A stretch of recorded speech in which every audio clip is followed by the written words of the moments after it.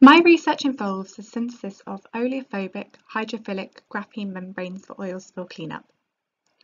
Oil spills have huge economic and environmental impacts and can cause a number of problems for aquatic life.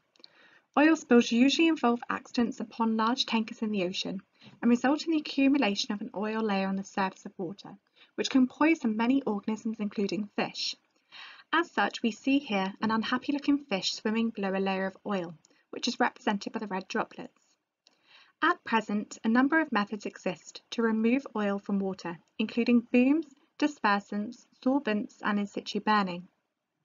However, none of these methods are free of their drawbacks and are made even more difficult by various phenomena, including the spreading and sinking of oil. It is therefore imperative to investigate alternate strategies to remove oil from water systems.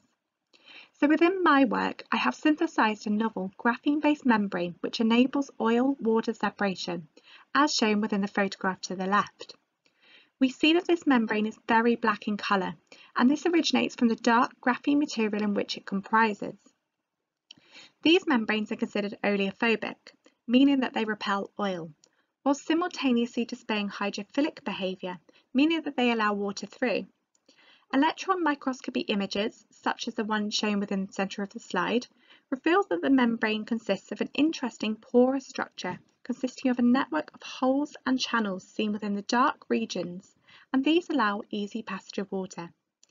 Meanwhile, the membrane contains a unique polymer, which provides the oil-repelling oleophobic behaviour. The presence of graphene within these membranes has several advantages. It provides them with large surface areas, high strength and flexibility, and this originates from the honeycomb structure of carbon, which we see here within the magnifying glass. These membranes can be synthesized really easily by simply mixing the graphene material with the necessary polymers in water and allowing them to dry in air. The membranes can then be used as they are, or they can be coated upon various substrates.